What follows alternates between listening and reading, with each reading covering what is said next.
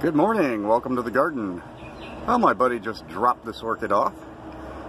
This is a new Vanda, or Vandaceous type. It's actually not a Vanda. It's actually an Arachnostylis cross. It's Arachnostylis hookeriana crossed with Arachnostylis gigantea.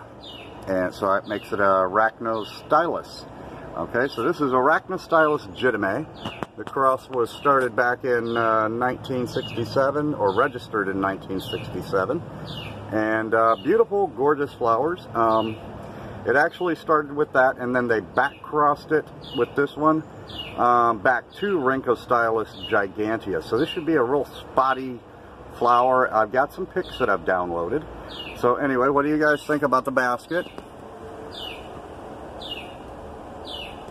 Okay, that's what I got for it. That's the only size they had for that. So, yeah, I kind of had to buy that one because that's the only size they had. So, I'm going to use charcoal as the media in here. So it's inert, so it's not going to be really too big of a deal. I guess this thing can get pretty good sized. So, anyway, that's the basket. I'll step back so you can see it a bit better. I think it's going to do okay in that. It's either that, or I can, hold on, let me pause, or I can opt for a clay pot, your standard orchid pot. So, but I think it's going to do better in the basket, personally, so I think I'm going to go ahead and just pop it in that basket. Even though it's kind of a large basket, I think it's going to do okay. So, yeah, anyway, here's a few pics of what the flowers should look like, possibly. But it's a nice cut. I'll give you a close-up here. What's up with that? But kind of a discoloration. But, yeah, it's not too bad of a cut. Now, this plant, it's come off of a big plant, so. Alrighty. Guess he's had that for a number of years, so. Alright, I guess I'm just going to go ahead and knock it right into this with some big chunky charcoal, and we'll be back. Alright, I think that looks actually pretty good. What do you guys think? Yeah, I think that's going to do fine in that basket. Also, here's some pics of what the flowers should look like. More pics of the flowers. We are going to do the cross with the epidendrum and the BC Maikai. So we've decided we're going to go ahead and do that. I'll just wait and hold off on doing the reboxing of the BC Maikai until the seed pod is ready on it. And then we'll go ahead and send the seed pods off. Both ways, we'll do pollen from BC Maikai to the raniferum to BC Maikai, and go from there. Also, we got something else today. I posted a community pic about it.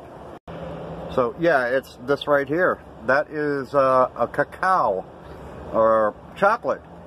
That's a pod off a chocolate tree. So I'm going to be planting up some chocolate tree seeds.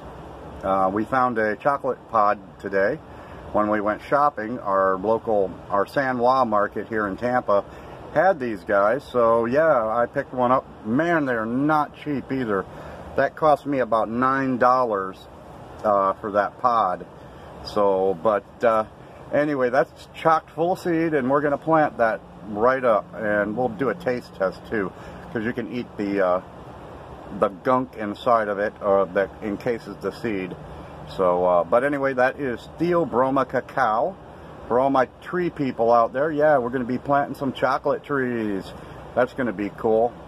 But anyway, here's the last look of the Arachnostylis jittima. I'll put that in here, the name of it, the correct spelling and all that. So, yeah, anyway, thanks for joining me today. I'm going to enjoy the rest of the day. I don't have much to do. I got all my watering done yesterday, so, yeah. I'll do a separate video on busting this guy open, tasting the seeds. We also got raw pistachios at the market too, so I'm going to be planting some pistachio trees and giving you some info on those as well. So Alright guys, love and peace, keep it growing, and we'll definitely see you guys on the flip side. And we'll end out with some more pics of the flowers here. And guess who did this cross? I did a post about him. He was 95 years old when he passed away last year. Yeah, Rampi Sagarik did this cross. So, alright guys, see ya. Have a good day. Bye-bye.